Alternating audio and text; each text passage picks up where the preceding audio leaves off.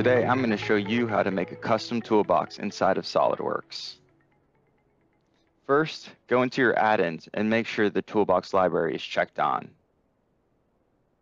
Once that's confirmed, go over to your task pane and view your toolbox. From here, go up to the top right icon that shows the screw, which represents Configure Toolbox, and select it. Once selected, you will be transported to the toolbox settings. From here, you will see all the different standard folder types you have access to inside of your toolbox. For this example, you're going to click on ANSI inch, bolts and screws, hex head, and then heavy hex bolt. As you can see, you have access to all the standard properties: general, size, length, thread data, thread display, and even color. For example, you can very easily add in a new length by clicking on the blue plus mark. I'm going to add in a new size of 3/4 of an inch with a length and thread length of 1.33. Notice the possible configurations now jumps up. Also, if you scroll to the bottom of the table, you can see that the new length was added.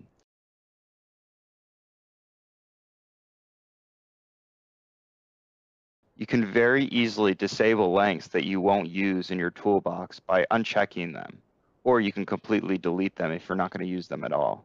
Now, if I scroll down in my total parts list for the heavy hex bolt, you can see that the new length is accounted for.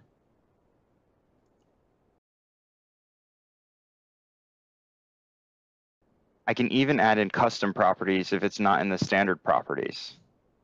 For this example, I'm going to add in the custom property of finish.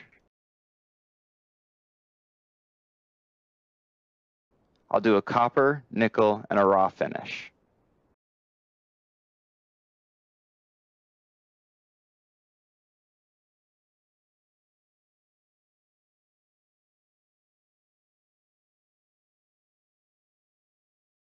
I can even link the custom properties to materials inside of SOLIDWORKS.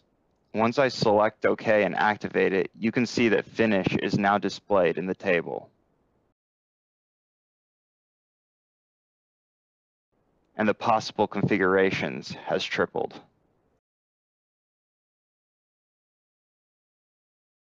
I can edit this table even more by exporting the Excel version of it. Simply go to the Excel icon in the left corner and select Export.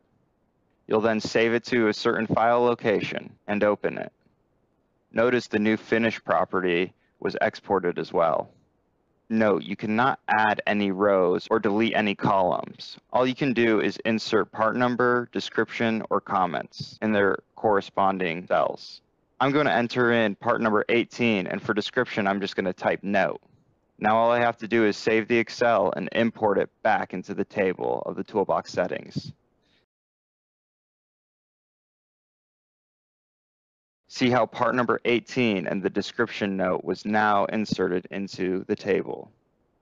Let's say you don't want to make changes directly to the ANSI inch folder or any of the other folders because you want to use them as a backup. You can actually create an entirely new folder and copy over any of the other folders into this new folder and begin manipulating that new folder, enabling and disabling any components you see fit.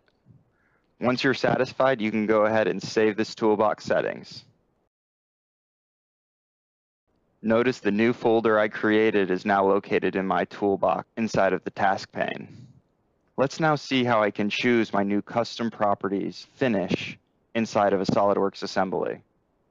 All I have to do is drag the heavy hex bolt that I customize into my assembly graphics area, and in the Configure Component Properties Manager, you'll now see the new size that I added of 3/4 of an inch with the new length of 1.33 and also the new finishes, copper, nickel, and raw.